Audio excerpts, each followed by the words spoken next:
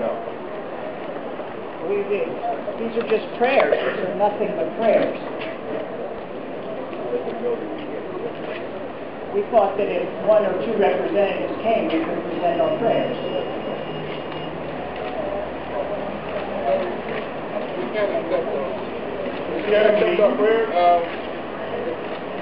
What did they say? Prayers? You want to accept the people? Just, we understood that we couldn't send a large delegation. It's not his decision. The decision has been made for him. Take our prayer. Take our prayer. Take our prayer. Take our prayer. Take our prayer. Take our prayer. Take our prayer. Take our prayer. Take our prayer. Take our prayer.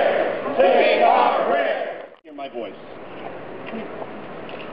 But it is not my voice that should be significant to him. Nor should it necessarily be the voices of those who stand here tonight, coming together on a Sunday evening to express their view, their values, their commitments, their conscience. Joe Lieberman, our friend, our leader, we ask you to listen to the voice of your conscience. Not that conscience that worries about phantom effects on deficits when the CBO suggests otherwise. Not that conscience that worries about how things might play in different political communities, but the conscience which has always guided you. The conscience which we call for now. The conscience which is deeply rooted in the Jewish tradition.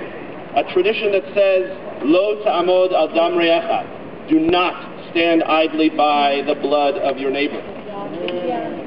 We ask you to look deeply into your heart and recall that Jewish tradition commands, not suggests, not says, well, if it's okay, commands to heal the sick, commands to reach out to the needy, commands to build a just society. We may not get there perfectly with any bill, with any set of politicians in any generation. But we ask you, Joe, look into your conscience and hear the voice that calls you to do good.